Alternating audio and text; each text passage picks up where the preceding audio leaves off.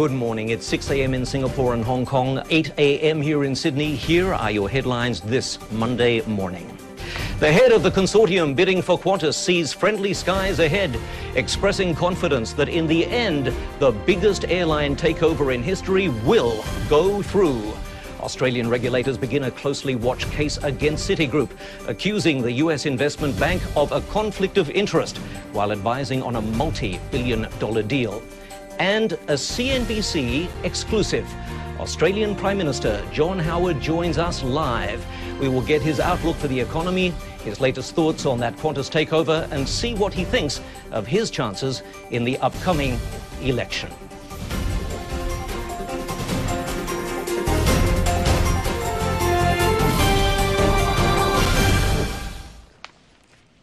Good morning, I'm Jeffrey James, and a very warm welcome to this very first edition of Squawk Australia, coming to you live from Sydney. Indeed, a closely watched story here in Australia. The consortium bidding for Qantas remains confident this morning.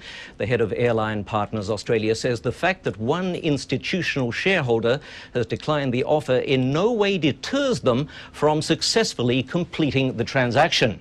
In a statement, Bob Mansfield said the overwhelming majority of shareholders support the deal.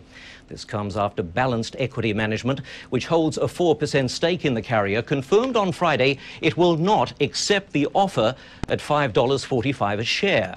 Investors are keeping close watch on UBS Global Asset Management. UBS has a 7.1% stake in Qantas and has not yet committed to the bid, which has a 90% minimum acceptance condition.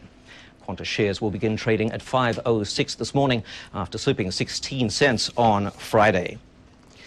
Today, here in Sydney, regulators are set to begin an insider trading case against Citigroup. They charged the US investment bank traded shares in a company it knew was a takeover target 2 years ago. The case is expected to be watched closely as it deals with how investment banks separate their trading and their mergers and acquisitions businesses. Authorities allege a brief conversation on a Sydney street led a Citigroup trader to believe his firm was involved in the takeover of the firm Patrick by rival Toll Holdings, a deal worth 6.3 billion Aussie dollars or 5.1 US. Citigroup has rejected the charges.